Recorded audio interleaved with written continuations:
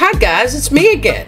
KO Cool, what's up, y'all? Hey, before I start, like, subscribe, all that cool stuff, because it's free, and it's how you can support my baby little channel. Well, I've got many updates today on this fiend. Look at the cut on his arm though, that still shocks me. That's when he got pulled over driving back home with Daddy. And yeah, this guy's gonna go down, and he's gonna go down, and he's gonna go down in the chair, in my opinion. So, I don't know if any of you know BTK, but BTK is a serial killer, and he did a lot of heinous crimes, like seriously heinous. And you can go and look into him. I'm not going into his case right now. Apparently, Bryan was writing to him in prison. How interesting, considering that they allow people to write to these absolute freaks of nature that should have been down in the chair long before they could start writing letters back and forward to people. So BTK said, no, he hasn't been writing to me, but the thing is, he said, which is quite bothering, it's bothersome, that he said, I do feel that Bryan is a serial killer. Right. So coming from one serial killer to the other, he knows. He knows a baddie when he can spot one. It's like, oh, wow. Like, this is why I don't think people like BTK, like Kohberger, should be allowed to live. I'm with you, Steve Gonsalves, because he's the one that said, I will be happy when he is DED. So BTK had a reign of killings for 25 years. He was a Boy Scout leader. He volunteered for the church. No one could actually fathom that he is the one that did it. And that is why no one could fathom when Bryan did it, i.e. his family and close friends. Everyone was in utter shock. And that is their MO. And they are very, very calculated with their crimes.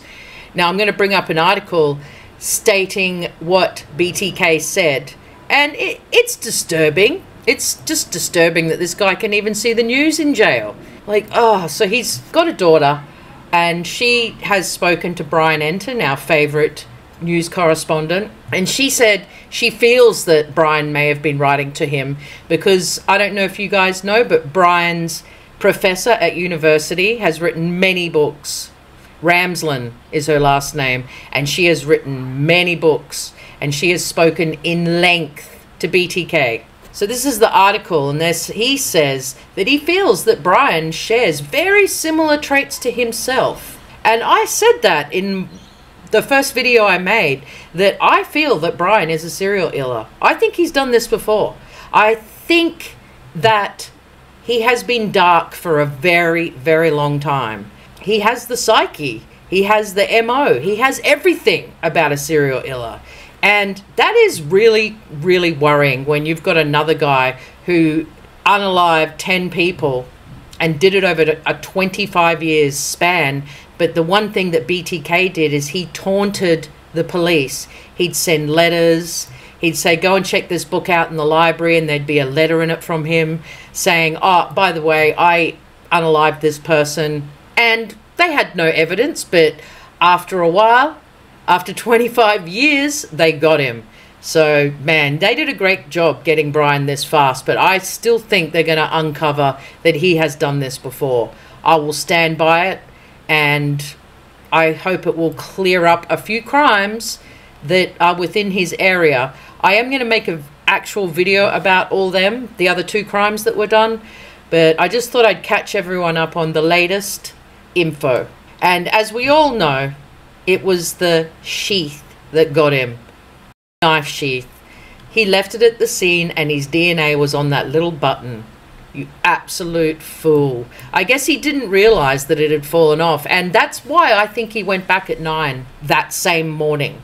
Like, apparently he did it around 4 a.m., between 4 a.m. and 4:30, and then he was back at the crime scene at 9. No one knew. The police didn't come till midday.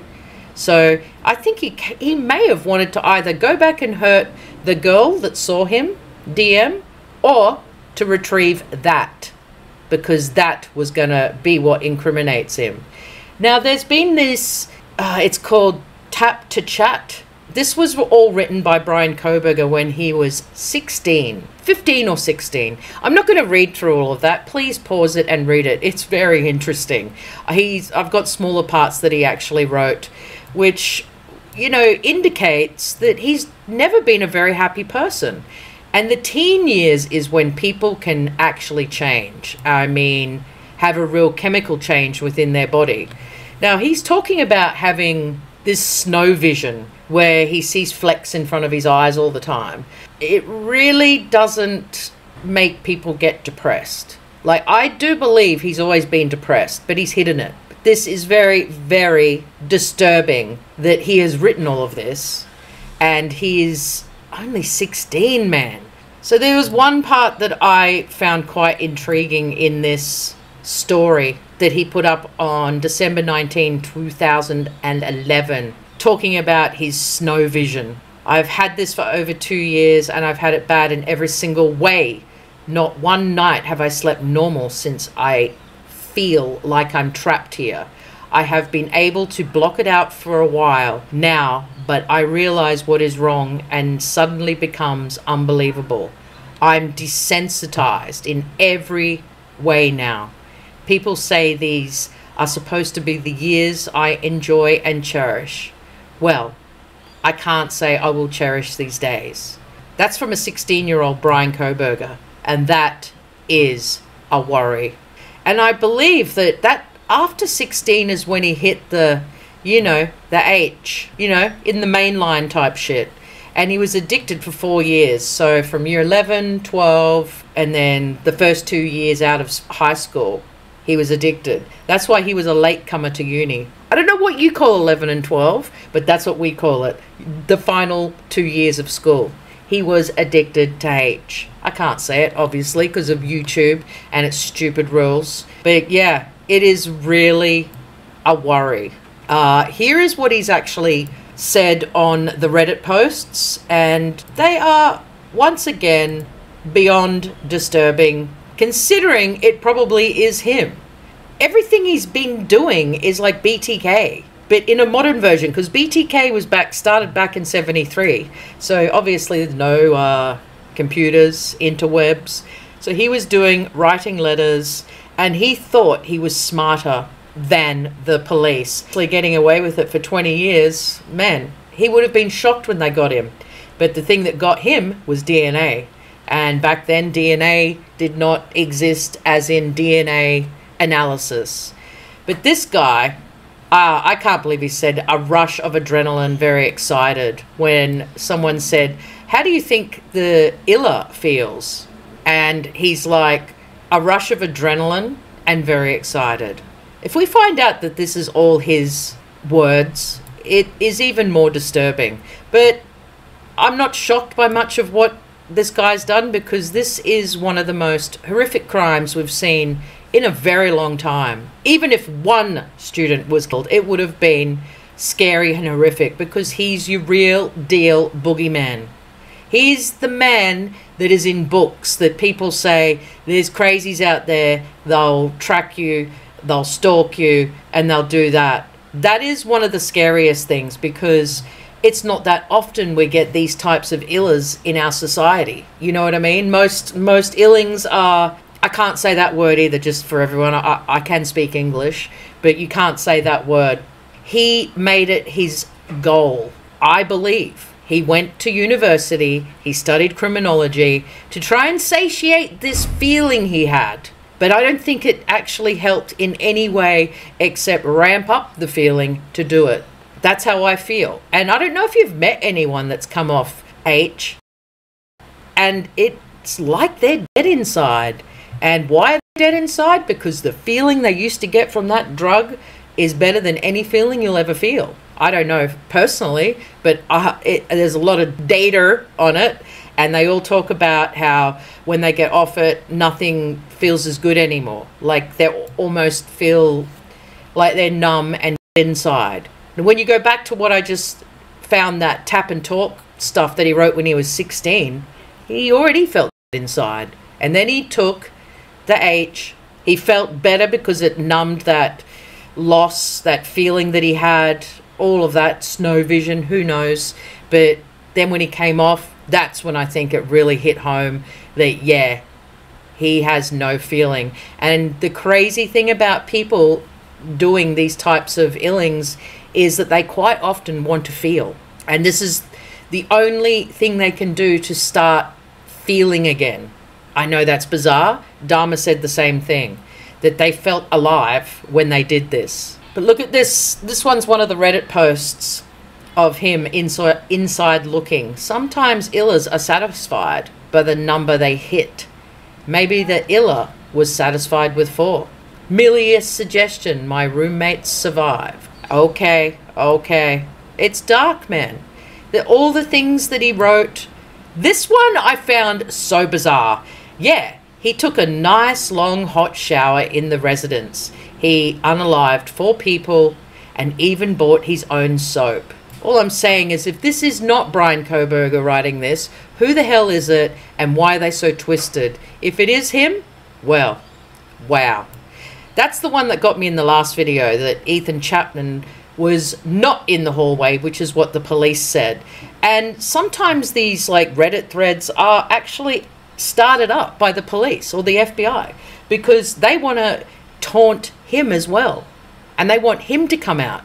And everyone in this Reddit kept on saying, oh no, you know, Ethan was in the hallway. And he's like, he is not in the hallway. He said this at like 3 separate times. It really was starting to piss him off. Just as it was upsetting him that everyone was getting all the details wrong. You know, like the blood running down the stairs. No, it was running down the wall on the outside. Like, he just knew all this weird stuff. So it could have been an officer, an IT crack team FBI officer writing all of this to try and bring Bryan out of the woodwork. It could go either way. It could be either him or an officer, because the details are very, very correct, since what we know now with the affidavit coming out that Ethan was in the bedroom. He was not in the hallway.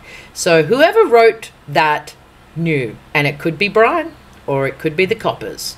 But you know how this young lady came out of her bedroom and came face to face with Bryan? Well, it's come out today that, and this is not official, but a lot of crime channels received emails stating this fact, that this young lady, DM, she was tripped, if you know what I mean, and everything seemed not real to her, and that is why she didn't call the police. It could be a fake email trail, it could not be. We don't really know, but it would make a lot of sense, because I kept on thinking, how could you hear all of this and then go back to your room? Well, she was off her chops, and that is why. And that's really, really sad for her, because the guilt that she is going to have is never going to leave her.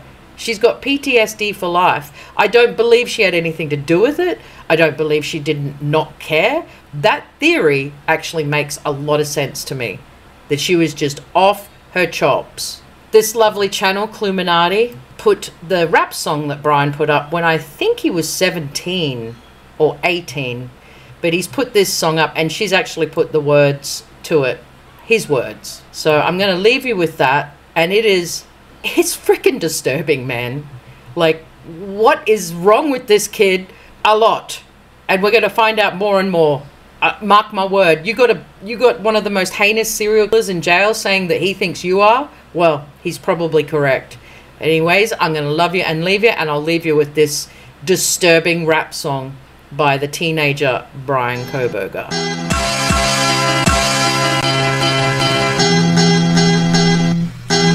Yes, I have sort of voice counseling.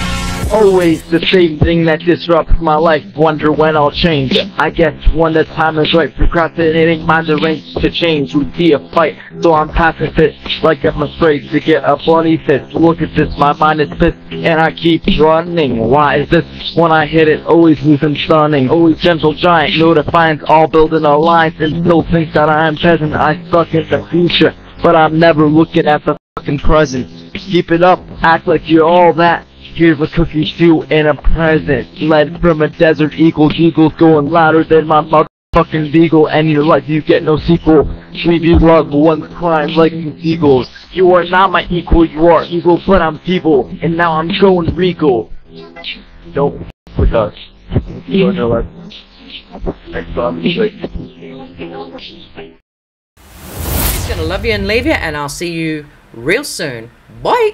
Good vibes in and the bad vibes out. You feel me? You dig? Cheers, ballers. How it feel? How it feel?